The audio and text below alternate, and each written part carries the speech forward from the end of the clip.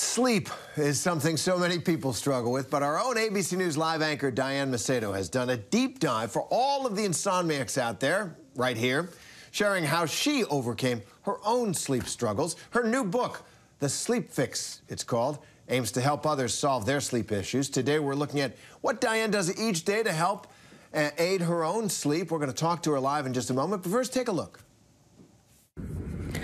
Good morning.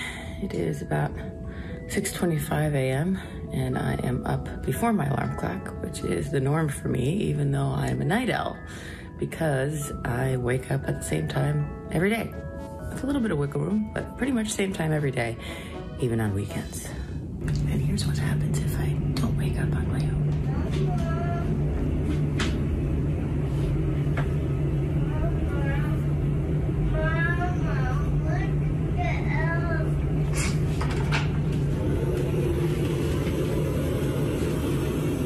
What's up, babe?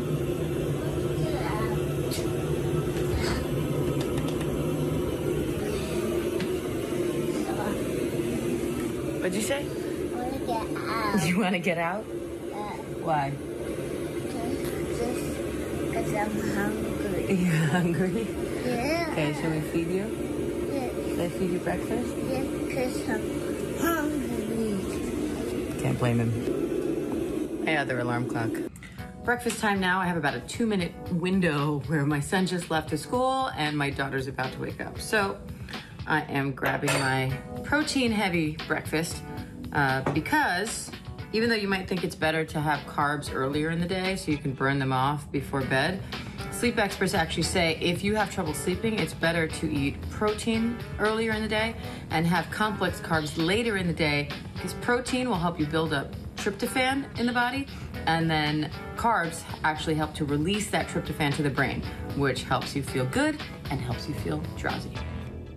Now it's time for hair and makeup, and you might notice the light therapy lamp here. I use this when I brush my teeth first thing in the morning and wash my face, and then I turn it back on when I'm doing my hair and makeup. And all it's doing is mimicking the sunlight and telling my brain that it's time to be awake. And if you're someone who struggles to fall asleep early and struggles to wake up early, this is one of the most powerful things you can do to help ensure that you start getting wake signals at the right time, but also start getting sleep signals at the right time. And yes, mine is mounted on 2 rolls of toilet paper and a tissue box. Don't judge me. All right, time for a little caffeine now. It's late morning, and this is an energy drink that I like. Now, I don't have this every day. I just kind of use it when I feel like I need a boost. But I wanted to show you that, one, most people will not have to quit caffeine in order to address their sleep issues. And 2, if you are gonna have caffeine, because of the way caffeine works, it's actually more effective a little bit after, maybe an hour and a half, 2 hours, or however long you can wait after you wake up, rather than drinking it first thing in the morning. It is evening time now, and what are we doing? I'll see Wreck-It Ralph. We're watching Wreck-It Ralph. And even though you might hear a lot about screens and how bad they are for your sleep, most sleep clinicians actually tell me that watching screens is fine, particularly if you're watching TV because you're far away from the screen. And if I start using my phone or use some other screens, then I will often take some other measures to help me out there, like lowering the brightness on the screen, lowering the blue light levels on the screen, or turning the screen black and white so that it's not so addictive, so I don't end up scrolling and scrolling for Instagram for hours. And so that's how I use screen time in the evening without having it harm my sleep, and so far so good. So I'm about to brush my teeth, and this is the light in my bathroom right now. It's just a night light, and it basically means that I can brush my teeth or get ready, do anything else that I need to do without turning this bright thing on, which will wake me up. Oh, yawning. And there you have it. This is the last part of my day. Baby snuggles and bedtime. And listen, I might not get a great night's sleep tonight, but chances are if that happens, it'll be because this little lady needs me, not because I can't sleep. Sweet dreams. What a sweetie, and what great tips there. Diane joins me now. So, Diane, I'm going to go get the light, first of all, if that helps a lot. But let me just broaden it out. I've heard you say the first step to fixing your sleep problems, if you got them, is find out what's keeping you awake. So what, in your case, what was keeping you awake? It is key, and in my case, I knew that one of the things keeping me awake was my circadian rhythm, and that just meant that I was trying to sleep because of my work schedule. I was trying to sleep when my body wanted to be awake, and I was trying to be awake when my body naturally wanted to be asleep. And it's like having jet lag, only you're jet lagged all the time, and this doesn't just apply to shift workers. If you're a night owl who has normal hours, you probably struggle with this. And if you're a very early morning-oriented person and you have an evening shift, the same thing can happen just in the other direction. So there are things you can do, obviously, to address that problem if that is what's keeping you awake. And that raises the question, so how do you diagnose what is keeping you awake? How do you know? I mean, the best way, obviously, you see a sleep specialist, et cetera, but a really good indication that this is your problem is if you have trouble sleeping during the week, but then you sleep fine on weekends when you can do it on your schedule. That's a good sign that it's your circadian rhythm that's keeping you awake.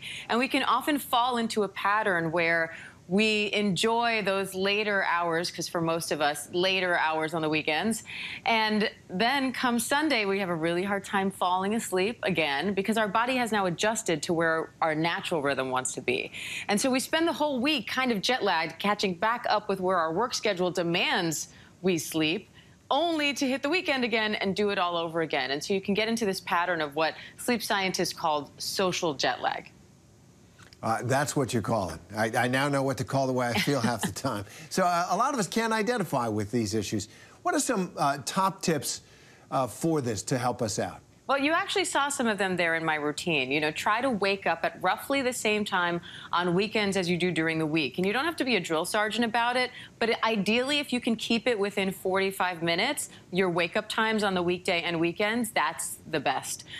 Using bright light exposure at times that you need help feeling awake can be huge. And for most people, this will be first thing in the morning because most people need help waking up early. So for people who struggle with waking up too early, you'll want to use that bright light in the evening. But for most of us, first thing in the morning, that bright light, like you see there, is huge. And then using darkness or limited light at the right times. Anytime you want your brain to get the memo that it's time to sleep or time to prepare for sleep. So again, for most people, this will be in the 4 to 5 hours leading up to your bedtime. Hence, you see that I have a night light in my bathroom instead of turning on that bright overhead light. I keep the lights in my living room dim, particularly if I'm watching TV, or off. And I dim my phone screen and dim that blue light, or put that blue light filter on. And I also, we didn't see this in the video, but I also have blackout shades in my room. Anything to sort of let your brain get the memo. It's nighttime, it's time to sleep. But again, for someone who struggles with waking up too early, this will apply to your morning time instead. When you wake up too early, you want to stay in dim light to help tell your brain it's not wake up time, it's still sleep time. And Diane, what do you think? We've been told by some you should just banish screens altogether after a certain hour. You shouldn't really get that blue light that we're always looking at during the course of the day, and that will fix the sleep issues that you might have. What do you make of that? So if you do that and you feel good about that and that makes you feel more relaxed and it's working for you, by all means. But a lot of people, sleep clinicians tell me that when they see their patients, often patients will come to them saying, you know, I'm doing all the right things. I quit caffeine, I quit screen time, and I still can't sleep. And the problem is, for some of us, you know, screens are how we unwind at night. And when we try to remove those screens from our routine, we fill that time by thinking and worrying more about our sleep. And those thoughts and worries can actually be far more harmful for your sleep than the screen time itself, which is why I wanted to give people the tools in this book that if that is the case and cutting out screen time did not help your sleep, here are some other things you can do to mitigate the negative impacts, including a few tricks on how to put the actual phone down so you don't get sucked into that rabbit hole where you're scrolling and scrolling past your bedtime. I make sure that I always pick up a book. I'll put the phone down, read a few pages until the words start swimming around in front of my eyes, and that's when I know I'm ready to sleep. So that's a little trick. Well, I've got a great book that'll help you do that, Terry. That's it. That's it. Thanks, Diane. Hi, everyone. George Stephanopoulos here. Thanks for checking out the ABC News YouTube channel. If you'd like to get more videos, show highlights, and watch live event coverage, click on the right over here to subscribe to our channel. And don't forget to download the ABC News app for breaking news alerts. Thanks for watching.